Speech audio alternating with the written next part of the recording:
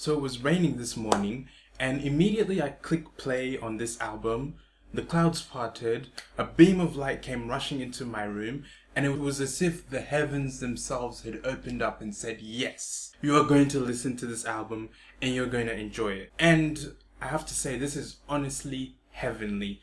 Arguably the best album I've listened to this year, hands down. My name is Lindsey Abudei and welcome to another music review. Today we're talking about Lindsey Abudei, I hope I pronounced that correctly, and her debut album, And the Bass is Queen. Now, Lindsey is a Nigerian soul artist. The amount of talent that has been shown on this album is phenomenal. So this album is soothing, it's beautiful, it's soulful. So from the opening track, Have You, there's a smooth piano ballad, there's such amazing heavenly singing. It's a soulful love song talking about a relationship that's probably gone a bit sour, you know, waking up to a broken heart and things of that nature. Lindsey's vocal delivery on this is just sensational. This and throughout the album, it's just phenomenal. Throughout this album, Lindsey is talking about a relationship, mainly focusing on the downsides of a relationship. Seems like it starts to peak up towards the middle of the album and then it goes back down again.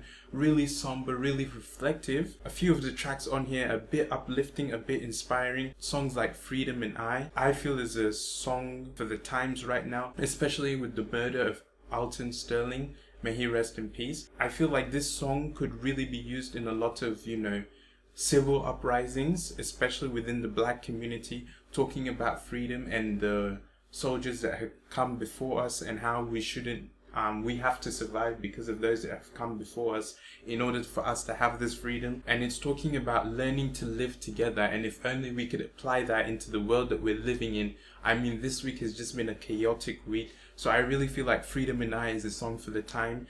You're talking about, you know, track 5, When You Don't Drive Me Mad, which everybody in a relationship can relate to. Loving your significant other when they don't drive you mad, and the ironies within relationships. Throughout this album, I would have to say that the production is on a masterclass. There's a blending of Lindsey's vocalization with the instrumentation that's almost done perfectly. All of these songs, all of these tracks are sewn together in such a seamless fashion. This album from start to finish had me gripped, it had me entertained, it had me emotionally attached, it had me drifting off. It was quite vivid, quite cinematic, quite grand, and also combined simplicity and elegance. Even though I would like to see Lindsey in future projects maybe push the envelope a little bit, maybe try something a bit different, a bit more edgy. The songwriting could be improved. You have songs like High,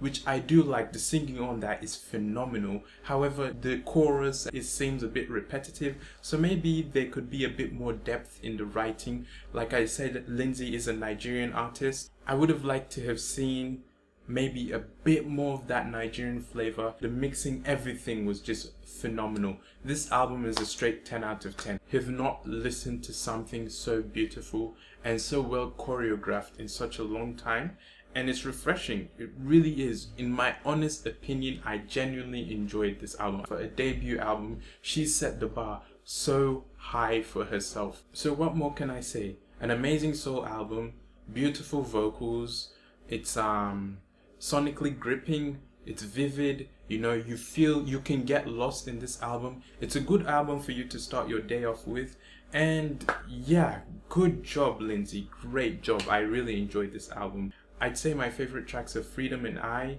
Libra Man, Scream at the Sun, Shoot Them Down. But those are just my thoughts. I'll leave links to where you can, you know, either stream or purchase this album if you feel so inclined. So yeah, let me know what you think of this album. If you enjoyed this review, please leave a like, subscribe if you're new around here. My name is Lindsey Abudei and I'll see you in the next video. Have a good day and goodbye.